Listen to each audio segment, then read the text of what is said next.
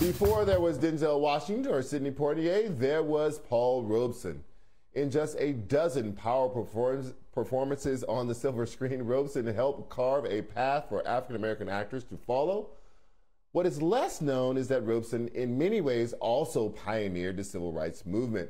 On this day in 1933, starring Robeson, the film Emperor Jones was released. It was the first major motion picture to feature a black actor in a lead character. This film tells the story of a young black man leaving the South to pursue opportunities elsewhere. Despite his Academy Award-worthy performance, it would be a quarter century before the country saw another black lead. The silver screen wasn't the only place that Robeson's greatness was on display. He was an All-American athlete at Rutgers University, played professional football to fund his scholarly studies, and obtained a law degree from Columbia. After the release of Emperor Jones, Robeson toured Europe in 1934, where he would visit Germany and see firsthand the racist fascist rule of the Nazi regime. On this same trip, he would also spend some time in the Soviet Union and experience what he described as true equality.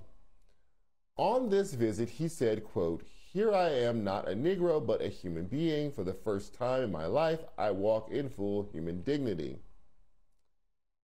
There's a question of whether one who wants to sing and act can have, as a citizen, political opinion. And in attacking me, they suggested that when I was abroad, I spoke out against injustices to the Negro people in the United States. I certainly did. Robeson was compelled to speak out against America's racist government, but he did more than just speak. He was an organizer for the Civil Rights Congress, which raised money to campaign against racist legislation. And after a meeting with President Truman to advocate for the passage of anti-lynching laws, he founded the American Crusade Against Lynching in 1946. For this, Robeson was blacklisted in the United States and his passport was taken away, compromising his ability to make a living. His concerts were canceled and his records were withdrawn from stores.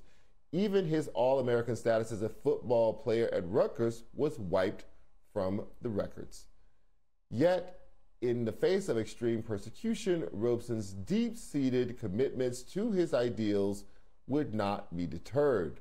So today, we celebrate the legacy of Paul Robeson, a fundraiser and spokesman for the movement. And that is For the Culture. Thank you for watching Crime, and good night.